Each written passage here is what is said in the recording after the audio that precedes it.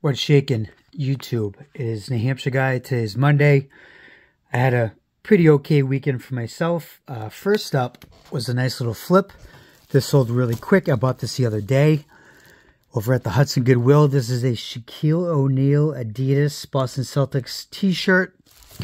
Men's size extra large. I paid up for this. I think this is about $6.25. And this sold for $49.99, guys. It's going to cost $3.62 to ship it. So that's out the door, guys. Next up is a new with sticker, Sully's Boston Bruins Bobby Orr men's t-shirt, the dive. And it's hard to see the graphic print, but you can see his hands.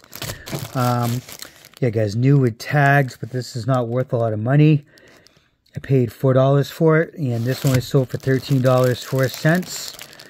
It's going to cost $4.43 to ship it. Next up is a vintage Garfield New York Giants coffee mug, coffee cup, Jim Davis, 1978. I thought this would be worth some more money, but it wasn't. I paid $2 for it. This only sold for $16.36. I haven't printed the label yet, but I was going to put it in a flat rate envelope, but it's going to be over $8.80, but I can ship this a little bit cheaper. So it should be between $6 and $7 to ship it. So that's out the door. Next up is something I paid up for recently. This is a Project Rock military t-shirt, men's size medium. I think I paid $8 for this, guys. And this sold for $25.79. It's going to cost $4.47 to ship it.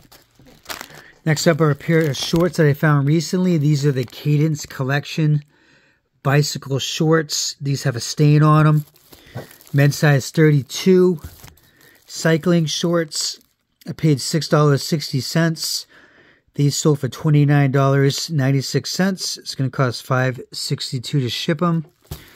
Next up is a shirt I've had for several years. I didn't think it would ever sell, but it finally did. This is a North Face women's Trans Antarctica dog sled t-shirt. And yeah, guys, I've had this for several years. I paid, I think, $3 for it only, and this sold for $13.28. It's going to cost $4.38 to ship it.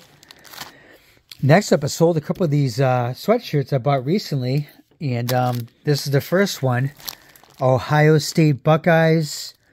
This is Salem Sportswear.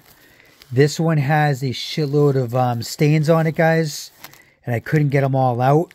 I paid $5 for it. And actually, this is the one with less stains. The one over here has got more stains. So this one had a little bit less stains on it.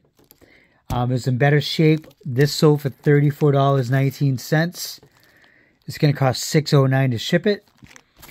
Next up is a shirt that I bought a long time ago, several years ago when I first started selling on eBay.